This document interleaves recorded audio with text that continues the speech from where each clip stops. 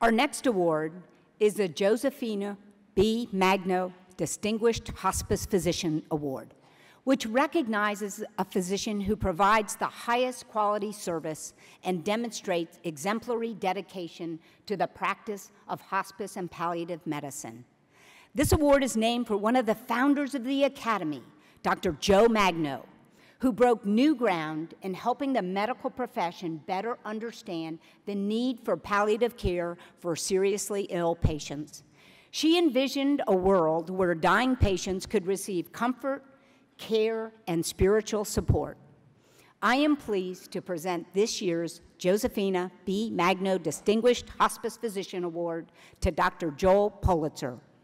Dr. Policzer is Senior Vice President of Medical Affairs at Vitas Healthcare and also serves as the Medical Director for the Hospice Inpatient Unit at the Florida Medical Center and Sunrise Health and Rehabilitation Center.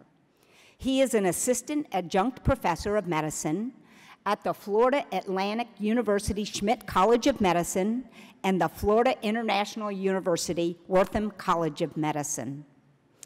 Dr. Policzer transitioned his career from oncology practice with part-time hospice work to full-time hospice. He found that training and educating those clinicians who provide optimal end-of-life care, both in the physical and psychosocial domains, is one of the most important things that he does.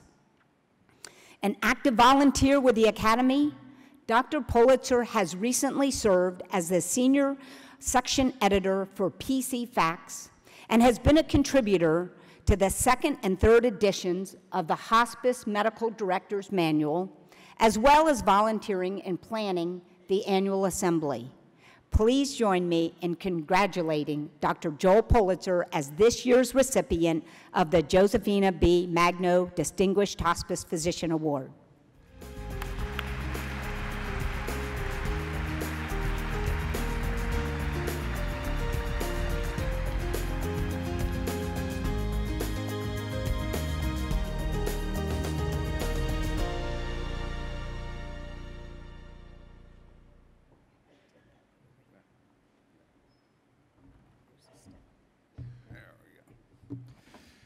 Thank you. I am truly very honored and very humbled by this award.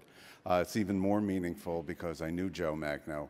I was at the 1987 meeting in Estes Park in Colorado helping to plan the future of this organization. And I got to tell you, if you didn't know Joe, she was a force of nature. It was truly an honor to work with her.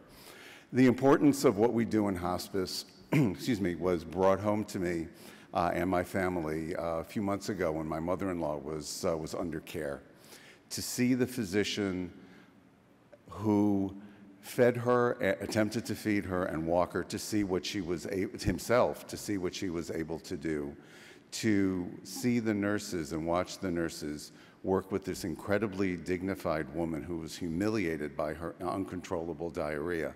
And to watch them say, Rose, don't worry about it. This is what we're doing for you. This is what we're supposed to do. It's okay. And to watch the clinical, the psychosocial people spend as much time as needed with her and with her daughters, it really brought home the importance of what we do. Being on the other side of the stethoscope made me aware of how important hospice is. And also what really is important. It's not the size of the hospice, it's not the length of time it's been in business, it's not tax status. What's really important is the quality of care that's delivered at the bedside. And if I have had any small role in moving this model of care forward, I am really very, very appreciative of that. I want to thank my wife, Madeline, who has been my support and my best friend for 47 years. I have dragged her all over the place with my training and with my work, and she has, well, yeah, she's complained. But has always been there for me. This award is more than 50% hers. I need to thank my sons, Gabe, Jacob, and Seth, who had to share me with my patients, and I may not have always been there for them when they needed me, but as they said very recently, we knew that your patients probably needed you more than we did.